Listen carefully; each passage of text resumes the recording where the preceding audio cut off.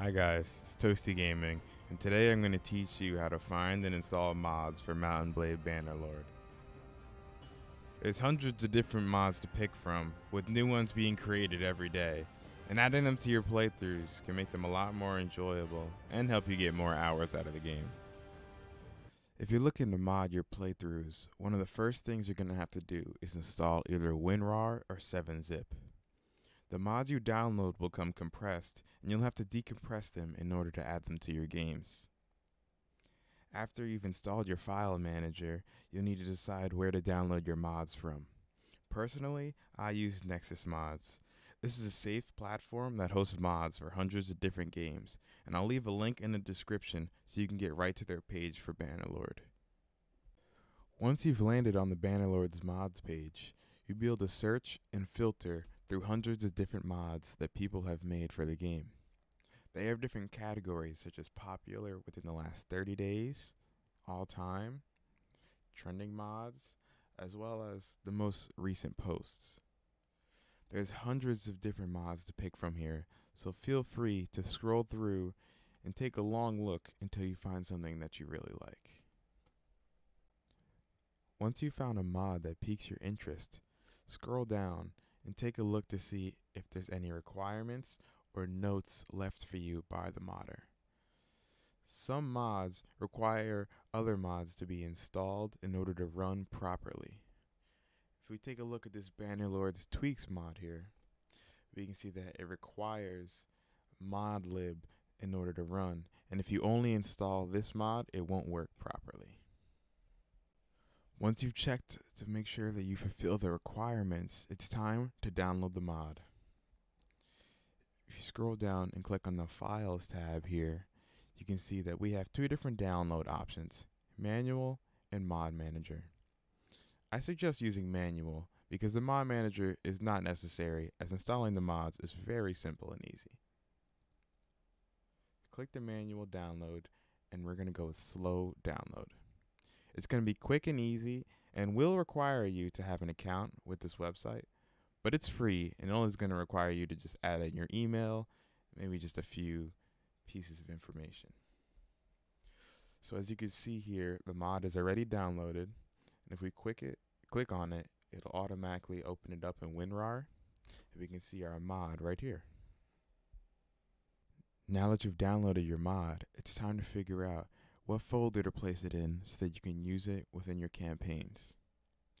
So I want you guys to go to your File Explorer, this PC, go to your C drive, Program Files 86, Steam, Steam Apps, Common,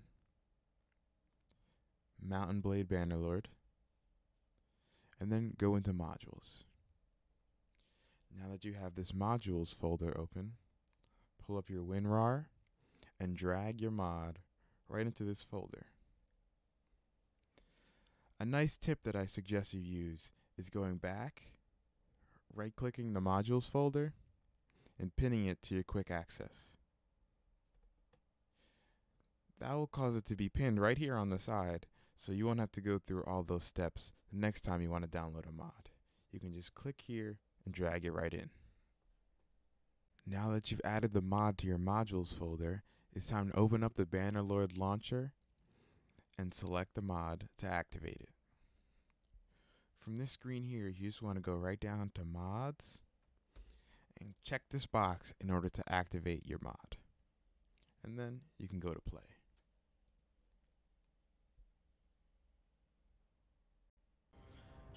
Now that the game is loaded up, let's open up one of my campaigns and check if the mod downloaded properly. If you try to open up a module on one of your old saves, you could get this message. This might not work with some mods, but other mods you're able to add them mid-playthrough, especially if they're more simple and not quite as game-changing. Now that we're in game, let's take a look and see if the mod is working. The mod I chose adds a console command which allows you to respec your perks. So let's take a look if it's working. I enter the console command.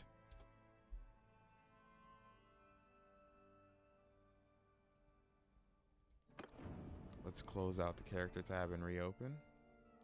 And we can see it reset all my perks. The mod is indeed working. That wraps things up for my quick video on how to install mods in Bannerlord. If you're having any problems, be sure to check out the mod page and see if there's any README files or if there's any information that the developer of the mod left for you. They tend to leave some information such as the known issues and possibly how to fix them. Another thing you should check is if you're running your mod in the right patch. Certain mods will still work if you've updated the game, as I just showed. I ran this mod in the 1.7 patch. However, if you try to update your game, many times it will break a lot of the mods you're running. You'll have to either stay on the older update or play without your mods. If you guys like this video, I'd really appreciate it if you hit that like button and subscribed for more Bannerlord content.